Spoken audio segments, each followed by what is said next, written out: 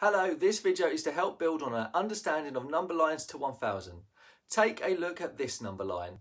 It begins at 0 and ends with 500. These are important first clues to help us work out what each interval is worth.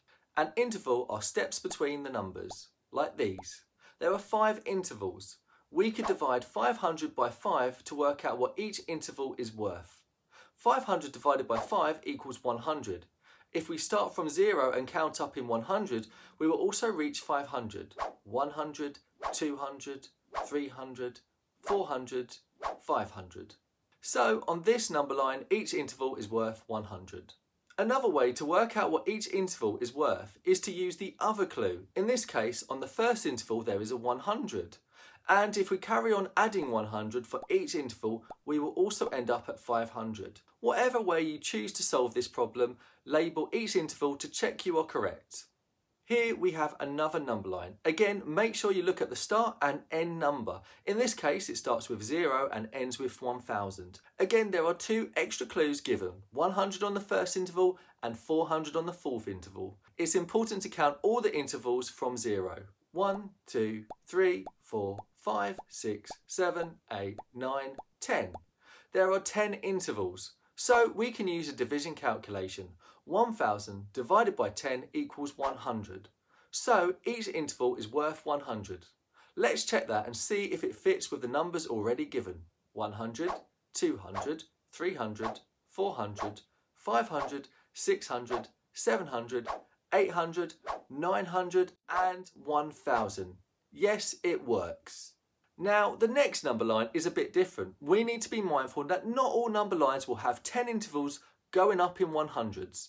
The starting number is 0 and at the end the number is 1000. In this case there are only 5 intervals, which is different from the previous number lines we have seen.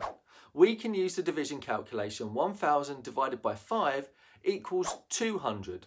So each interval represents 200. The other clue is the second interval has 400, which is a multiple of 200. Let's check. 200, 400, 600, 800, 1000. It works. The number line is very different because it does not start with 0 but still ends with 1000. There are 5 intervals. First, work out the difference between the end and the first number.